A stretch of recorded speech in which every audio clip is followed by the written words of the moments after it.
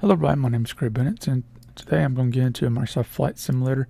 And in this particular one, I'm going to get into how to edit a flight plan manually. I forgot to add this into the actual thing, and you probably will want to do something like this and something so extensive like this, because what happens is after so many waypoints, the system starts freaking out, and it'll try to link up places halfway across the world. Even like here, I had to manually tailor some of this within the save files, so it actually goes around because it was trying to link up like here to here as one route, and it's just some weird stuff. So as far as that goes, first things first is once you get everything done, you need to go in here and save it. Following that, I highly recommend going ahead and making a copy of it and just changing the original. And the point of that is, once you got everything set up, the point of that is that because this is so extensive, if you even zoom in too close, the game will start freaking out and it'll almost crash. It freezes for a very, very long time, basically. And then when you jump in, just looking around the cockpit, it's like every 30 seconds you might be able to turn your head just a quarter, and it just sucks. You can't do anything with that. So with that, what I recommend is one that you're going to edit. What you're going to do is you need to keep in mind the flight type and the cruising altitude. You can edit those things anytime. The departure and stuff like that, I really won't, pay attention to it. I believe some of this you can change and get them to say some weird stuff over radio like this. I think you can get them to say something weird over radio. And these, I haven't tested it yet, but I think if you change that, you'll say something weird over the GPS. But other than that, everything works the same. So how this works is basically each airport or each area is within that ATC waypoint, blah, blah, blah, and closing statement, ATC waypoint. Even something like here where Statue of Liberty, ATC waypoint, blah, blah, blah, ATC waypoint. And that's fairly important.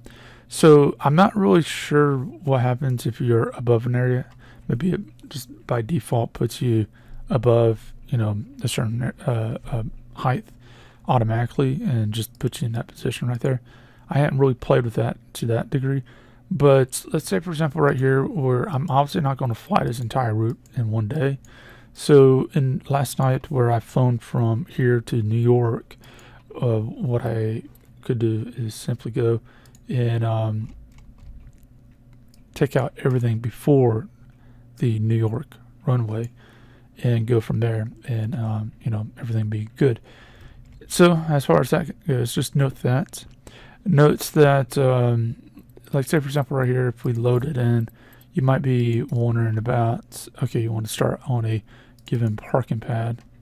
So let's let that load up, and you can see here it it just loads up to the point that, I don't really think I'll make it past there today. So it don't really matter, but I can say start at parking pad, whatever. And you see here, it doesn't really change anything. I can even say departure or whatever. Some of that really doesn't matter as far as that goes, but I can go from there. But just note, if you change things too much, then it could run into certain problems. So just note that. And if that's the case, you can just load things up if you don't like how it looks and run fit. But like right here, I can say again, parking, whatever, and go from there, and even scroll in and see where exactly it wants me to start at, so I can see, is this going to be close enough, and is this going to get me on the runway quick enough, or am I going to be on the other side of the airport and have to deal with that? So that's something to note. Now, as far as things goes, if you do have any questions, anything else, then feel free to leave that in the comment section. And if you find that is some tricks to modify things, like for example, I don't know because I haven't played with it yet, but I think you can actually get the ATC person, the person on your end, or maybe even on the other person's end, to say certain weird things, and I think you can get a GPS to say pretty much anything you want, as long as you change very exact lines. If you played with that, let me know, because I probably will play with that a little bit later. And if you know of any other things you can mess around with like that to get it to do something weird, then also let me know, and I will take a look at that.